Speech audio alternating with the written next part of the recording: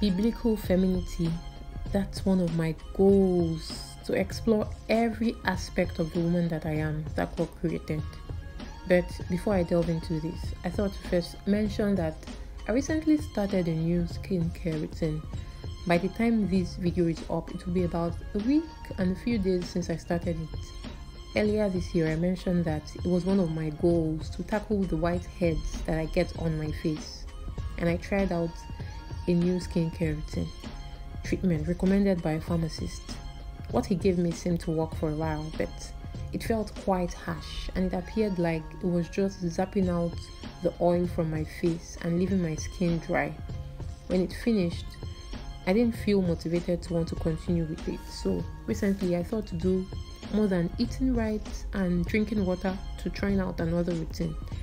I went to a store to get products and I couldn't find all I wanted.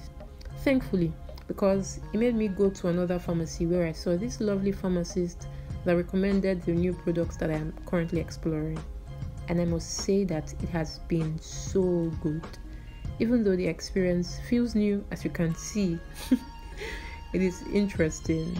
So back to biblical femininity.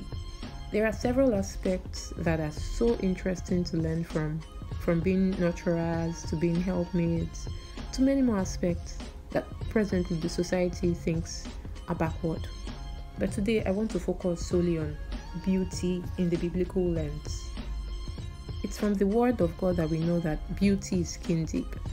The true beauty that God desires is from inward, reflecting outward. And I will take our time to explore this in another video.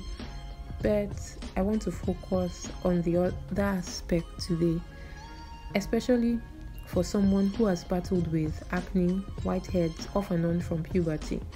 A lot of times people do not understand that some of us try out many things to get rid of these to no avail. It doesn't mean that we are not mindful of it, because a lot of times you find people coming to you and touching your face and asking why it is that you're not doing anything about it, when the opposite is usually the case for a lot of us. And I find this bothersome, especially for younger girls who face several kinds of pressure, who face the pressure of trying to feel accepted by the standard of the society's beauty. And then they try to focus a lot on the outward beauty, that they neglect the other things, that they neglect the most important things. I think it's important that people should be more mindful so as not to damage the self-esteem of teen girls, especially, who are clueless about the workings of their body in depth. I think that as much as it is essential to keep working at getting a clear skin, we should redefine beauty. We need to redefine beauty to align with the core things that depict true beauty, skin deep. It is essential that we look after our bodies. It is essential that we take care of it the best way we can, knowing that we are honoring God through that. It's important that we do not mask behind being modest and neglect paying attention to our body. Outward beauty should be characterized by neatness, a modest outlook, great smell, but the icing on top should be the beauty in character that naturally oozes out to the surface, that acne, skin burns, skin defects, and the likes cannot hide, because in the end, charm is deceitful and beauty is vain, but a woman who fears the Lord, she shall be praised. I daily seek for wholeness in every aspect of my life.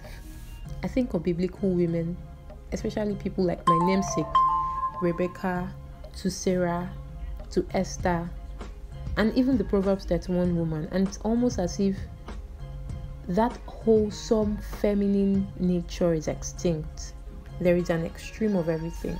Some extreme on just the outward beauty. Some are extreme on appearing modest but being judgmental of those who seem to focus on the outward.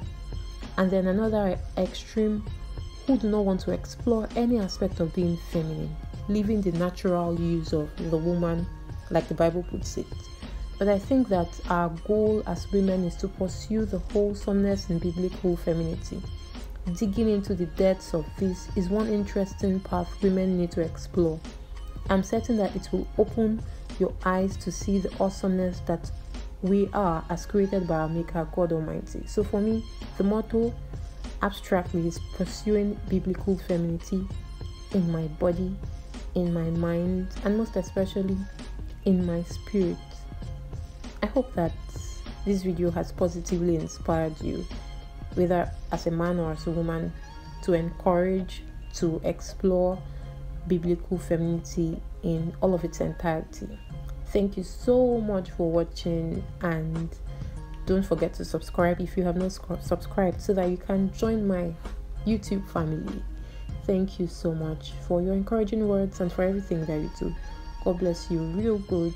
Do have an amazing weekend and a blessing-filled week ahead. Take good care of yourself. Bye-bye.